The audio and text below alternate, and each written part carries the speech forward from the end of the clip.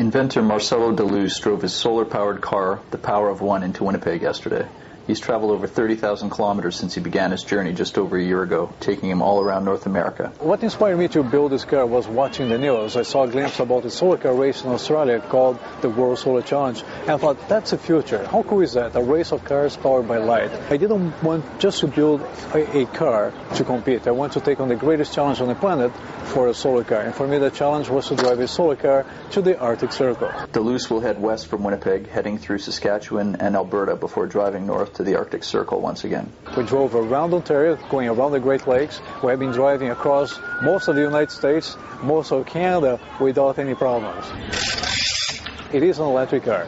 It has a bank of batteries that store power, an electric motor that drives the car. But instead of plugging into the wall to charge the batteries, we plug into the sun. The top of the car is covered in solar cells. The cells convert light into electricity. As you can imagine, because of the odd shape of the car, it does look like a UFO. While driving the car in Alaska, someone called 911 about a UFO on the road. So the police dispatched 2 cruisers to intercept the UFO. They blocked the solar car. We couldn't go anywhere. It was funny.